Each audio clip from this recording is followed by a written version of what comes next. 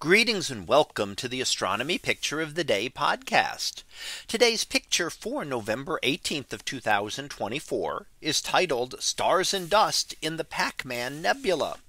So what do we see here?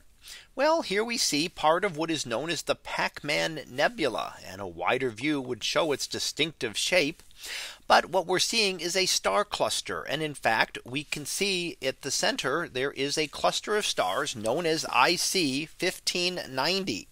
Now those stars are just finishing formation, and we're seeing a lot of the material around is the leftover material from their formation.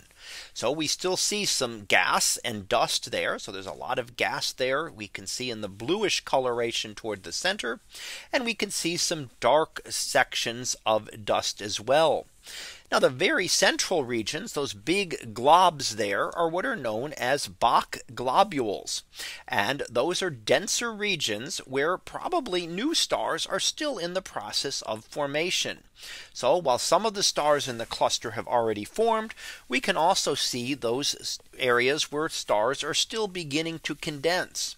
Now, as those stars start to form, they will eat away at the rest of the material, pushing it away and eventually clearing out completely this central region.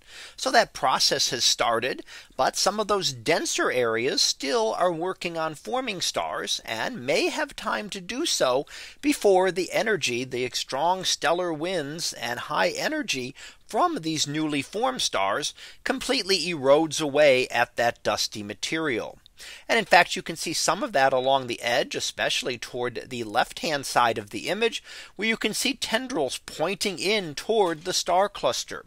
At the tips of those is the densest material that has not yet been eaten away. And the less dense material has been eroded and is starting to clear out. Now at those tips, we could form new stars that will also be a part of this star cluster.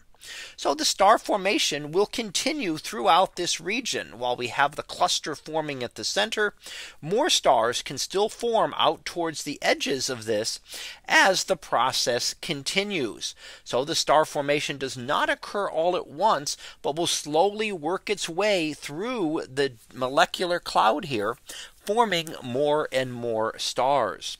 And as we do and look at this, eventually the shapes of all of this will change. So if we could come back in 1,000,000 years or so, most of the gas and dust would be cleared out. We would have more stars having formed, and the cluster itself would have cleared out that central area, hollowing it out, leaving behind mainly just the stars and a few wisps left of gas and dust. So that was our picture of the day for November 18th of 2024. It was titled Stars and Dust in the Pacman Nebula. We'll be back again tomorrow for the next picture, previewed to be pointing clouds. So we'll see what that is about tomorrow.